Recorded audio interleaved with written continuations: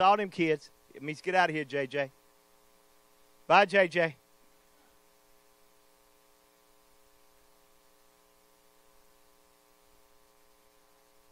There they go. Got your Bibles?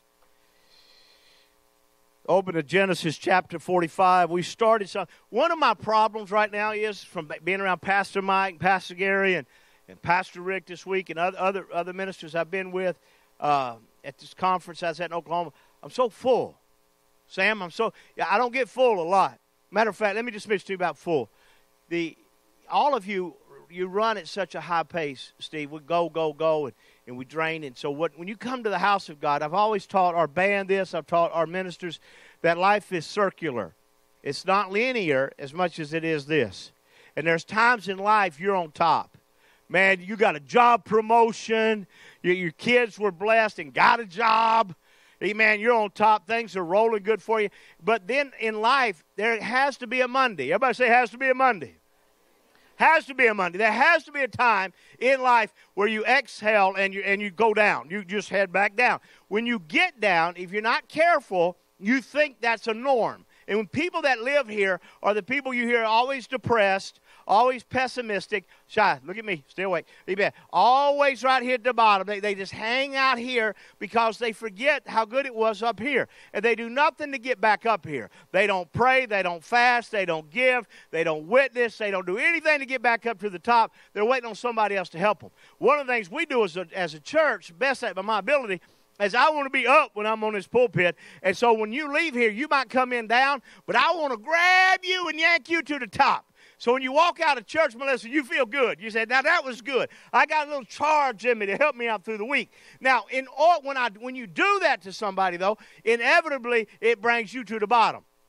Because you've yanked them up to the top. Now you've given it all out, and now you're at the bottom. So Mondays often is a recharge day. It's a day to get your head back right and move on. For some of you, you use vacations for that. You take opportunities to get away for that, or just take some type of break. I'll be honest with you. If I'm on my tractor or on a lawnmower or working, I can recharge. It's weird. Work recharges me. It gets me excited again. To see something completed blesses me. Just to see it finished, because I deal with people all the time. And you know what? People are never finished. They're 3 steps forward, 2 steps back. And so you deal with your kids. You know what I'm talking about. So life is this way. And because it's that way, we find that David goes to the cave after Saul chases him and after he kills Goliath. Greatest victories of his life, he's in the cave. Elijah takes out the prophets of Baal. Jezebel says to Elijah, I'm going to kill you. You remember that? Do y'all remember the story of Jezebel, Ahab? We still got those same spirits in the world today. We still got Jezebel spirits and Ahab spirits and Baal spirits and worship and other things.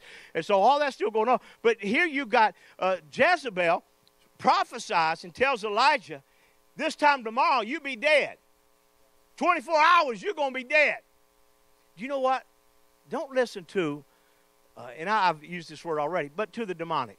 Don't listen to somebody trying to prophesy your life or prophesy. How many know that's a prophesy? Because it was a lie. Because she said, this time tomorrow, you'll be dead. He goes and hides in a cave. Where's he at? He's at the bottom of his circle. He said, God, I'm the only one serving you. I'm the only one across me that loves you. I'm the only one around here that cares about you. And God says, knothead, I got 70 prophets that haven't bowed their knees to the prophet Baal, or to the God of Baal. So you're good. Wake up. And then he heard the still small voice. Remember that story? The issue to me when I read this is after that, Elijah goes back up to the top. We have the meeting with him and Elisha. It's another story, great story. But do you remember what the woman said? Jezebel said, this time tomorrow you'll be dead. I give you 24 hours and you'll be dead. Guess what? 1 week later, Elijah wasn't dead. 1 month later, Elijah wasn't dead. 10 years later, Elijah wasn't dead. 100 years later, Elijah wasn't dead. 300 years later, Elijah wasn't dead. Do you remember the story of Elijah? God took him up in a whirlwind. Amen. Elijah never saw death. That's why I said she prophesied. She lied about it. Some people have been lying about y'all. They've been saying you ain't going to make it. This is it. You're never going to serve God again. Your kids ain't going to serve God. They prophet lying. Amen. Elijah, when we see Elijah again, he's standing on the Mount of Transfiguration with Jesus and Moses.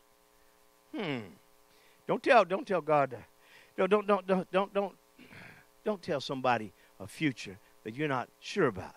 You know, I reached into I put this jacket on this morning, and I reached in it, David, and I found money. I mean, I found a Benjamin in my pocket. And I opened it up, and on this Benjamin, it said, in God we trust. In God we trust. But I find that people don't believe that. They believe in the Benjamin, but they don't believe in the God on the Benjamin. In God, everybody say in God we trust. See, the issue in trusting God is you got to believe in providence. Providence is an amazing thing. Have you found the book of Genesis? I gave you an easy one today. Are you comfortable?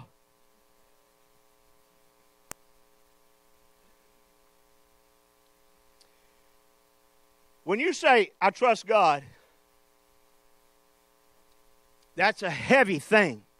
But as a believer, it is one of the greatest opportunities.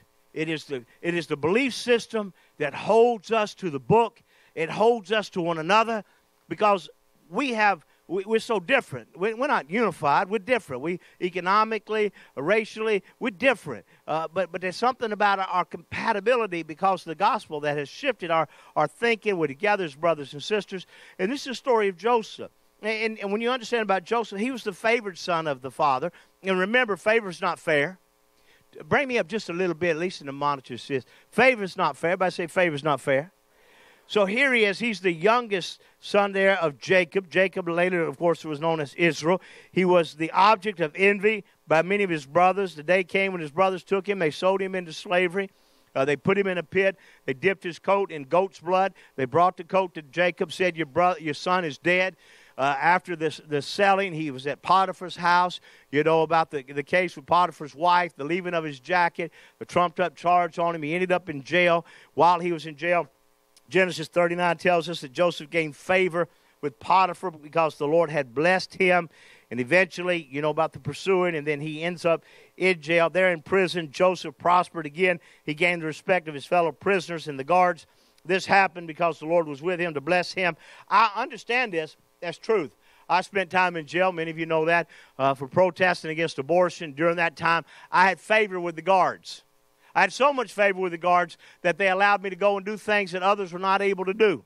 It wasn't in one of them minimalist camps. It was in Austin, Texas. I was in with all type of different criminal elements. I almost got in a fight in jail, remember that. But I also know that my last day in jail, a guard came to me and thanked me for coming.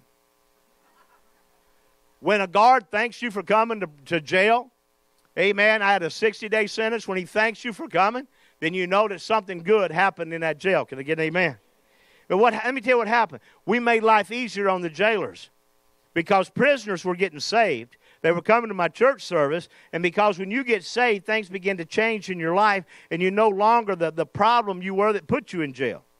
All right. So there in prison, he gained this respect, and eventually the cupbearer and the baker were thrown into the same prison. Joseph befriended them. One night they both had dreams they could not interpret. Joseph was able to interpret it. Sometimes you don't want to ask about your dream. Amen. And when he interpreted, the baker said, tell me about my dream. Joseph said, you're going to get hung. And he got hung. The cupbearer, though, you know what a cupbearer is? He's the one that drinks for the king. And he takes the drink. In other words, when the king needs a drink, the cupbearer drinks it. If the cupbearer don't die, then he keeps his job.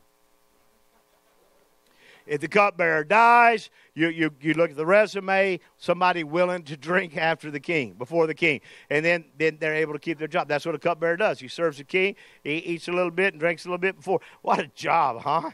You talking about having faith. So the cupbearer goes back. He ends up before the king or before Pharaoh. Now, this is the amazing part. 730 days later.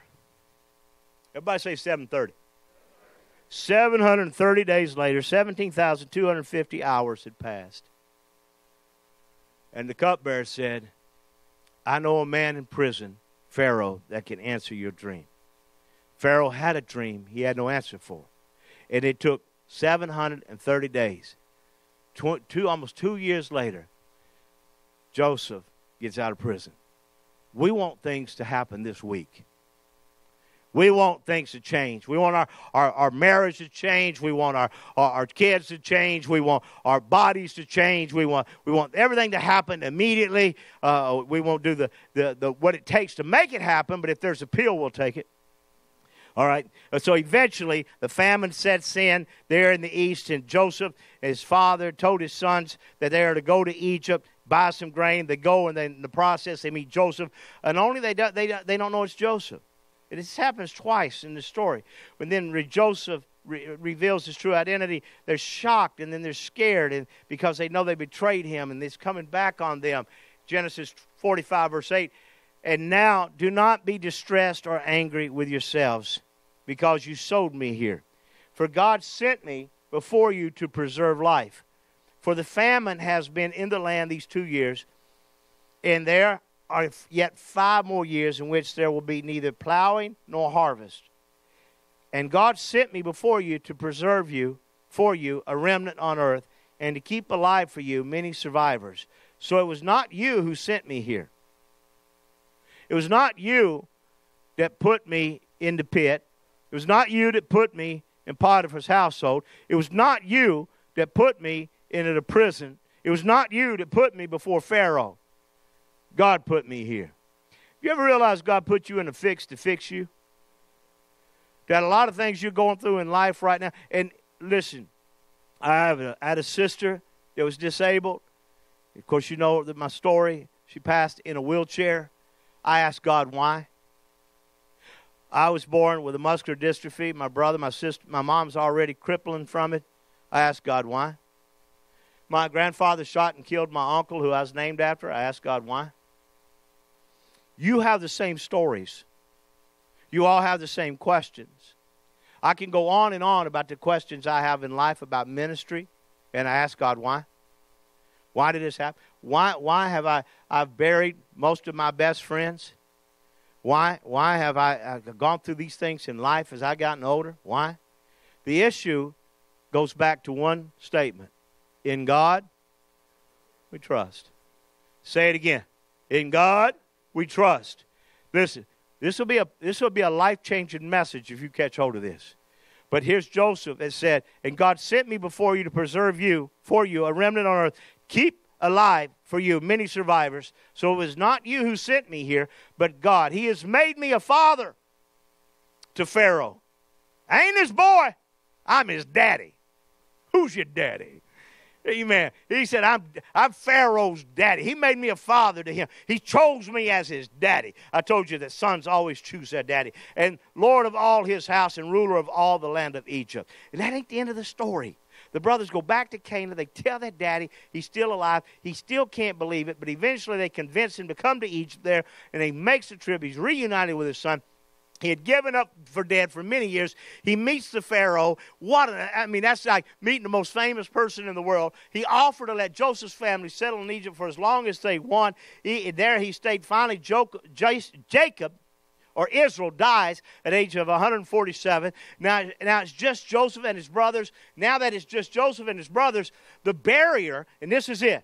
Many of you as parents have been barriers between your kids and something else. You know it. You know that if you're dead or you're gone or you're taken out, your kid's going to have to deal with some stuff. Amen. It's in all our lives. Some of you done real well with your kids. You know when you're gone, they're going to be fine. But others of you think, if I ever leave, I don't know what's going to happen to Junior. My God, Sally's going to be on her own. Amen. And when Jacob died, the brothers said, we in trouble now. We are in some trouble now. Because now that he's gone, Joseph's going to turn his vengeance. The only reason he's been kind to us is because of our daddy. What they forgot was Joseph's daddy. Go be seated. Keeping you up too long. I'm the only one supposed to stand up this long. Listen, then we go to Genesis chapter 50. After Jacob died, The embalming took 40 days. It took 40 days to bury him. That's how popular he was. The Egyptians even mourned for him. When your enemies or the people who are not your own mourn for you, that means you influenced them. And they mourned for this man who had delivered to them this boy named Joseph. They mourned for his death for 40 days. Amen. His memorial took 7 days to take place. Genesis chapter 50, verse 14. After burying Jacob, Joseph returned to Egypt with his brothers and all who had accompanied him to his father's burial. But now that the father was dead, Joseph's brothers became fearful. They're scared. Now Joseph will show his anger and pay us back for all the wrong we did to him, they said. So they sent his message to Joseph. Before Daddy died, he told us to say you this. Now, how many know this ain't true? To say to you, please forgive your brothers for the great wrong they did to you, for their sin is treating you so cruelly. So we, the servants of the God of your father, beg you to forgive our sin. Then Joseph received the message. He broke down and wept. Now, here's the boys. They're still lying about it because Daddy didn't say this. We don't have any record that Daddy made this statement. But this is what happened. When they made the statement to Joseph, he was moved to tears. And then his brothers came, and they threw themselves down before Joseph. Look, we are your slaves, they said. But Joseph replied, don't be afraid of me. Am I God that I can punish you?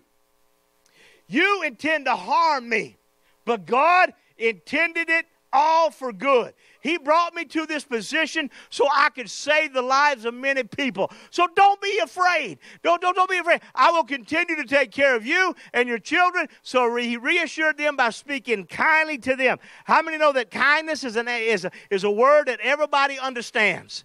Amen. I'm on the plane. I'm on the plane going up to Oklahoma City. On my way down, I'm sitting by a young lady. We got two things in common. We both love our wives.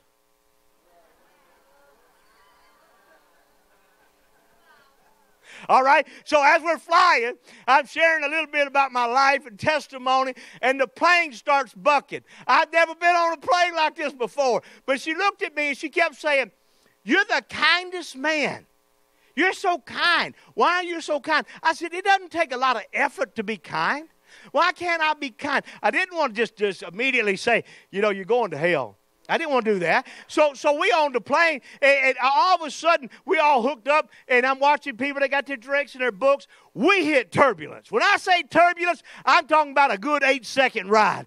Drinks were flying in the plane. Amen. Books were flying everywhere. All of a sudden, she done grabbed hold of me. She got hold of my arm. Her eyes are white, rolled back, and everybody screaming, ah! And I actually did this. Yeah! She looked at me, she said, you crazy preacher. I said, look, if we go down, I'm okay. If we stay up, I'm okay. So I'm okay either way. And she's got that face like, oh my God. How many know kindness is a language that everybody understands? Amen. What a joy to have that moment. It was like, and I'll be honest with you, I wasn't lying. I enjoyed it. It'd been a while since I'd been yanked and bucked and jerked like that, man. I mean, I felt alive again. All of a sudden, I'm alive. And everybody's just, and listen, it's the first time I've ever been on a plane, and I have traveled thousands of miles, that when the plane landed, everybody clapped. And I'm wondering why they're clapping. It's just, they clapped because they survived it. When we see the pain of a fallen world, we wonder, where's God? Over the centuries, the greatest minds have wrestled with the problem of pain, suffering. And still the questions come, why me? Why now? Why this? The story of Joseph helps you understand this. Here's some questions you got to ask yourself at times. Do you know why you were born? Have you answered that question in your mind? Well, I was a mistake. Did I adopt 3 mistakes? Because I'll tell you, no. My 3 children are not mistakes. They're actually God-given. I'm the only person I know in the world that can put up with them 3. And them 3 know that they need a daddy like me, and vice versa. They have brought such joys into my life. Lori, when I married her, had 2 daughters. Again, the joys of my life. Your children, the joy. Why, do you know why you're here? You need to answer that question. Second, do you know who you are? Well, when somebody said you're a child of the King, what does that mean? See, when I flew up to Oklahoma, you know what I was thinking? I was carnal. In my mind, I was carnal. Because the last time I was there 2 years ago, I helped a man in Florida who had just got hit by a hurricane. Some of you remember that, Hurricane Michael. This church sold $10,000 into his church after it was destroyed. I'm not talking about flooded. It was destroyed. And then we brought a crew of men down to his property in Panama City and helped rebuild a sanctuary about half his size, put a ceiling in, electricity in, and chairs in so he could have church in this building. This man stays in continual contact with me. As a matter of fact, he's bringing a crew over to help us with our flooded situation as soon as we give the green light. Now, here's the thing with all that, though. When I look back on it, I'm thinking I'm going to go up to Oklahoma now because I done did this great deed. I got this thing started. They're going to bless me like that. That's carnal thinking. When that plane landed, God spoke to me. He said, you ain't getting a nickel out of here, son. Your trust has to be in me, not in the people around you. Now, I will bless you through people, but this ain't the, I'm going to feed you while you're here. I'm going to bless you. And he did. He poured into me. I mean, the wealth and the blessings in my life, they just keep increasing. But the bottom line is, I was looking in the wrong place to try to get help for our churches. Amen. So God said, just trust me. Everybody saying, God, we trust. You got to trust him. You got to trust him through life. When you say it, you got to believe it. So do you know who you are? I'm a child of the King. I'm the son of my Father. Amen. I understand who I am. Next, are you willing to wait for God? He waited 24 months in that prison before he got out. Amen. And he had already interpreted dreams. He had blessed people in the prison. Joseph's life, it takes, I think, 25, 30 years to get him from the pit to the palace. Are you willing to wait on God? Are you willing to wait for the mate that God has for you? Are you willing to wait for that job that God has for you, that career? Are you willing to wait? And some of you saying, Pastor, at my age, I can't wait on nothing. Amen. Next, how big is your God? When you think about how big is he? Are you ready to face your past? Have you dealt with it? Do you want to be set free in life? Do you just want to live a life of freedom and grace and mercy? Are you satisfied with God? Oh, that's a good one. How will you be remembered? How will you be remembered? Will I have to lie at your funeral? How will you be remembered? The legacy that you leave here. Everybody has a destiny, but everybody needs to leave a legacy. Leave something behind. Amen. To make sure somebody remembers you were here. Here is the final question here. Can you trust God with the details of your life? Even the littlest details. Amen. The small things. And I've seen God over and over and over in my life. I have remembrances of things that took place. I had a class ring that I lost. I didn't lose it. Somebody stole it. Broke into my apartment, stole it. I was 21 years old. Big purple Wildcat, Colbert Heights Wildcat. I lost it. 20 years later, my mother sends me a gift for Christmas. I opened it up, and in that gift was my old class ring. Because God had saw fit that a little girl in Florence, Alabama was playing with it. Teacher saw it, picked it up, looked at it, saw my name on the inside, found my mama in Tuscumbia across the river, sent that ring back to my mama. My mama sent it to me, and I looked at that ring. I thought I lost it forever. God has the littlest details. The littlest details. Y'all, the green rook card, the green 12. You can't play rook, the game rook, without a green 12. You lose that green 12. And we played rook all the time. We would disciple people with board games and things like that when I first got born again, because everybody wants to go out. We had to find some fun stuff, and I liked that game. I lost a green 12 out of the deck. When you lose it, you got to buy another one. Now, some of you think, well, just go buy another deck of cards. That ain't the way I lived. That ain't the way I was living. I worked for RC Cola. I drove a Nova, with a hot rod Nova. It was pumpkin color, orange and black. Black stripes on it. It got about 4 gallons to the mile. You know what I'm talking about? That thing just sucked gas. I'm down to a Sunday night. I promised that Sunday night of fellowship I'm going to bring some RC Colas. I got a couple dollars. This is the way I lived. I had a couple of dollars to my name, and I promised I'd bring drinks. You get 3 for $1. I brought 3 32-ounce RC Colas. This is back in the 80s. You know what I'm talking about? RC, some of you might remember the glass liters, and I bring them to the fellowship. I go to the mailbox the next day, and there's a check in the mail for $20. You say, what $20 do? It bought a half a tank of gas to get me to Thursday to my paycheck. This is the way we lived. So I couldn't just go out and buy a pack of rook cards. Didn't have the money for it. So I'm at RC Cola. I'm flipping over cartons. You have to flip cartons. Some of you don't either. This is so foreign to some of you. But we had a bottle washer, and we washed them old bottles, and then after you wash the bottles, you fill up the drinks, and then you put the RCs in the cartons, and then you stacked them. Well, I'm flipping cartons over, cleaning them out, getting new ones in, and I flip over a carton, and a green 12 rook card flies out of the carton. I ain't lying to you. Amen. It ain't worth going to hell over dying about a green rook card. Amen. So that card flips out of there, and I look at it, and I pick it up, and I realize this is a green 12. I go home, I put it in the deck. It matches perfectly with that deck. And what hit me was how much God loved me. 50-something cards in there, and God picked a green 12 to give me? Come on, give me a Jesus, amen. This is what I'm talking about. It's the little details in your life. And as we journey, you see Joseph's story.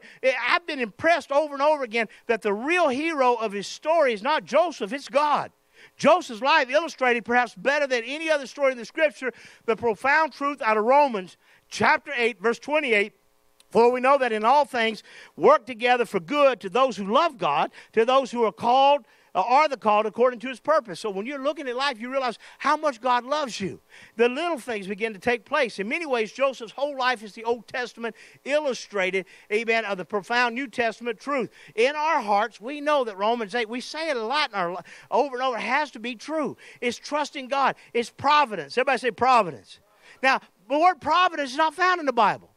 But providence, how would I say it? The principle of providence is. It's over and over in Scripture. If it doesn't answer every question, at least it provides the only possible basis for understanding. In the English, the word providence has two parts to it. Pro-video. Pro for video. In other words, to see before. To see before. I heard someone make this statement to me once. It must have been all right for God to sacrifice his son because he knew that he would be raised from the dead. Right? But I look at he sacrificed his son, that Jesus came to earth to die in our place. What a painful thing for a father. Even if you know that he's going to be raised from the dead. That's providence. In other words, you understand that God knows the beginning to the end. He knows all of these things are going to happen. But we struggle with it. Trust tells me that I've got to believe and see something before. So when I ask God to heal my body, when I ask God to bless my friends, I got to believe, though I'm asking here and I'm not seeing it, for the video, for the providence, it's going to happen. I got to believe that when I sow a seed, whenever I give, and when I my tithe or whatever it is, when I sow it here, it's going to come back to me over there. Many times it's the reason we don't trust God. You know why you don't trust him? Because you don't tithe. You don't give. You don't give properly. You're afraid to. You're afraid if you do, it ain't going to happen back over here. But providence says that if I give, I'll receive. Amen. Press down, shaking together, running over. Yeah, so this is a principle I've lived by for 30-something years. I've given myself out of trouble. When I didn't have it, I still gave it. And listen, for God so loved, he gave. It's giving something you don't want to let go of. I don't want to let go of my son. It's easy to give an offering. Said the chicken to the pig. I said the chicken to the pig. They walking together, the chicken and the pig. And they said, what's going on? They said, farmer's having breakfast this morning. And the pig said, what's he having? He said, bacon and eggs. And the chicken said, I'll give an egg. Hello. But you give that bacon, boy, it's over. Means you belong there. Listen, when I walk through the Word of God, I see God's gracious oversight of the universe. Oversight means that he directs the course of affairs. He sees the beginning from the ending. God didn't just start this thing back off and say, all right, y'all have it. Amen. He's still intervening. He's still working. He's still doing things. Amen. He's unfolding the meaning of God's providence here. Look, the Bible says he upholds all things. He governs all things. He directs everything to its appointed end. He does this all the time and in every circumstance. He does it always for his own glory. God don't roll dice. God doesn't roll dice and take a chance. He planned you.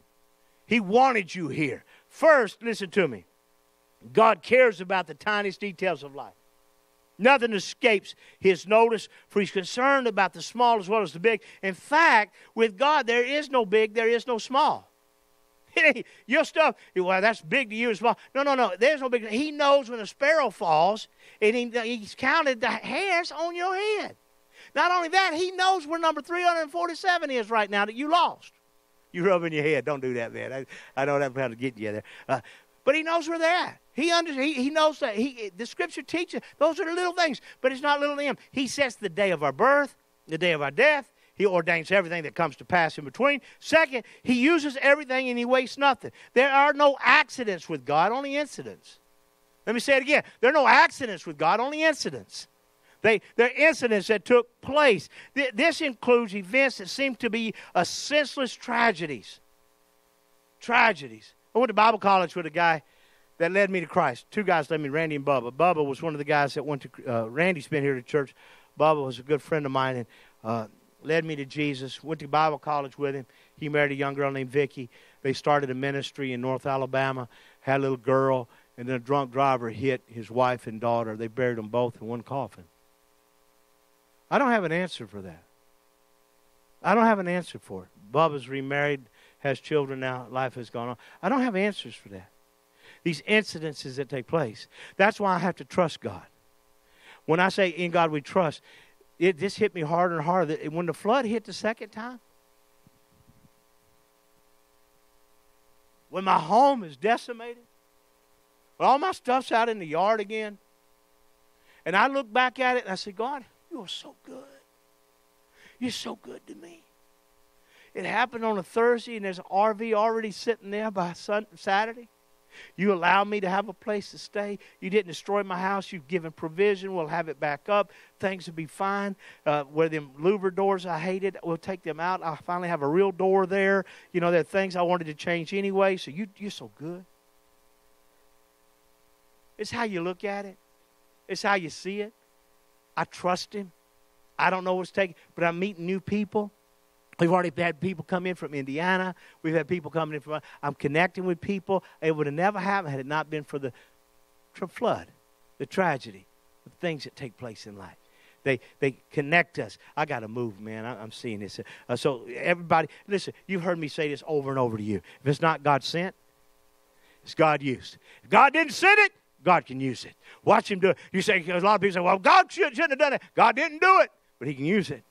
Amen. Let him use it. Third, the ultimate purpose is to shape his kids into the image of Jesus. I couldn't be like Jesus unless you go through stuff. It's what you've endured in life that makes you more and more like Christ. Romans 8:29. For God knew his people in advance, and he chose them to become like his son, so that his son would be the firstborn among many brothers and sisters. So again, he knew us in advance. Many scriptures in the Word of God teach us that. Acts 17:26. For one man he made all the nations. I don't know if this is on the overhead, but Acts 17:26. But they should inhabit the whole earth. Made one man, set everything in motion. He marked out their appointed times in history and the boundaries of their lands. In other words, I was born for this time. You were born for this time. God did this so that what? That men would seek him and perhaps reach out for him and find him, though he is not far from any of us. For in him we live, we move, we have our being. As some of the poets have said, we are his offspring. Acts 17:28. In him we're moving. Hebrews chapter 1. Let me see, where am I at here? Keep moving. Keep going, sis. Next one. Colossians 1:17. In him all things hold together. Next one. Hebrews 1:3. He upholds the universe by the word of his power. Proverbs 16:9, the heart of man plans his way, but the Lord establishes his steps. This all has to do with providence. Amen. That God sets things up. Psalm 115:3, our God is in the heavens. He does all that he pleases. Providence. God's going to have his way. He's going to have his will. So I got to start closing here with a few thoughts. Providence is the invisible hand of God. It's invisible. Again, he doesn't roll no dice. But his hand's involved.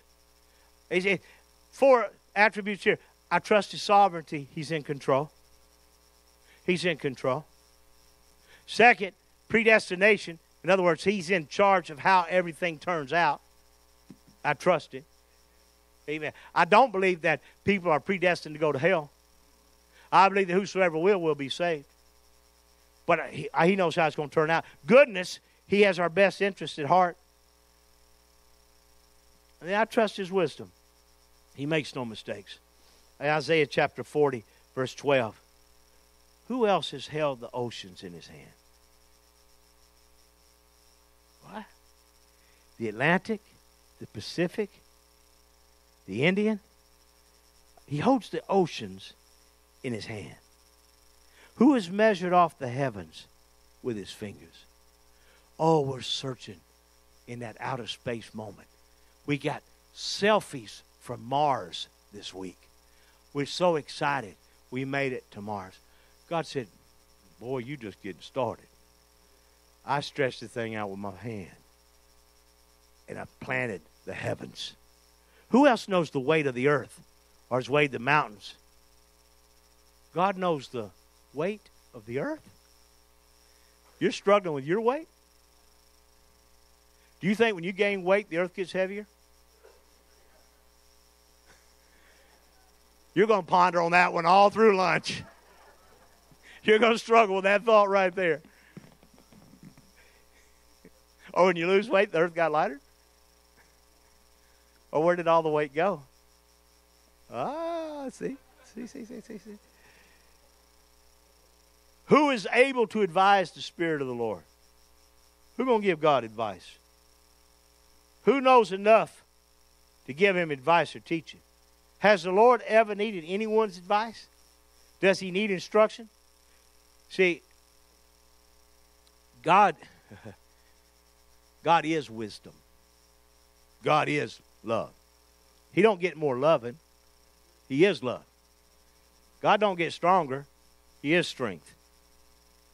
God don't get wiser. He is wise. That's who he is. This is that moment where you start, Has the Lord ever needed anyone's advice? Does he need instruction about what is good? Did someone teach him what is right or show him the path of justice? Joseph's life is the life of providence. You can't sugarcoat it, look away from it. His brothers were 100% responsible for their sins, but he said God meant it for good. It doesn't mean that evil is an evil. It just means that God is able to take the evil actions of sinful men and use them to accomplish his plans. Joseph saw the invisible hand of God at work in his life. Was it in the prison that he saw it? Was it in the pit that he saw it? Or was it before he ever went to the pit? He had revelation of it. But something sustained him. And I have to believe it was somewhere back in that day where he picked up on it. That God has not forsaken me. He's not left me. Amen. His presence is still with me.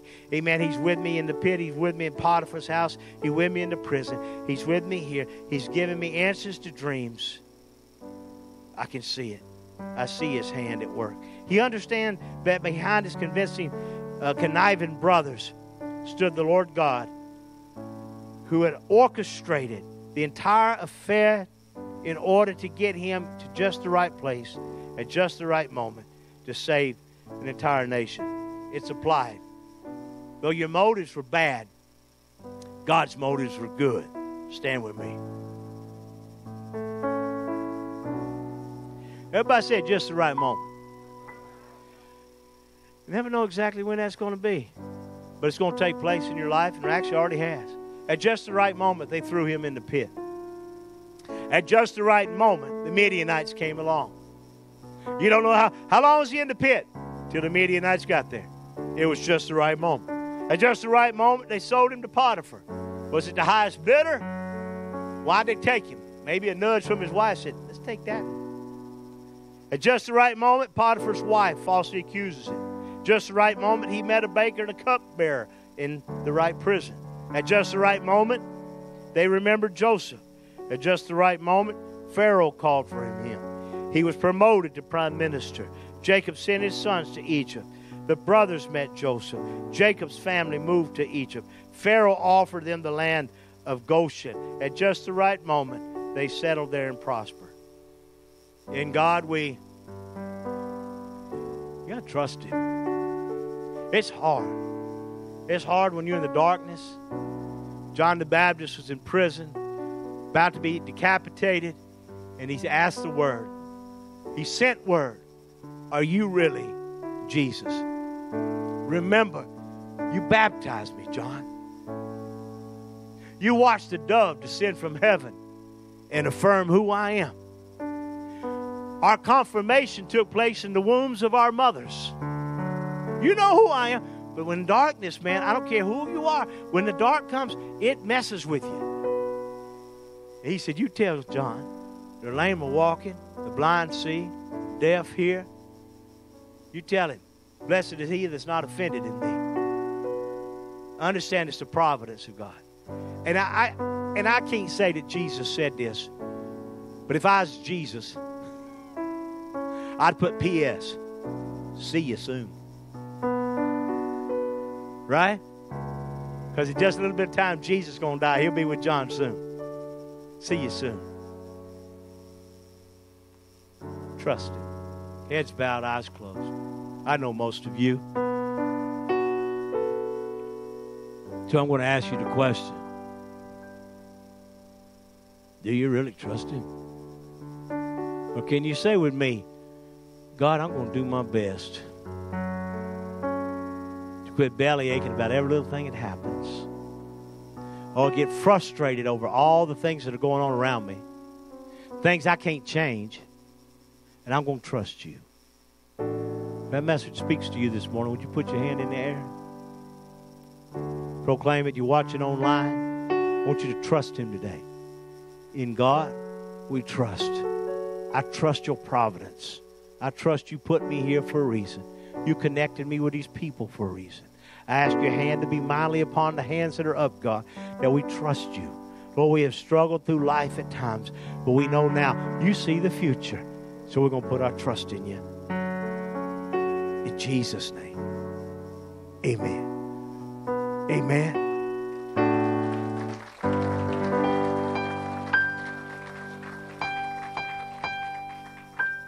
Amen. Be seated for a moment. Our servant leaders are coming up. I've gone a little over time.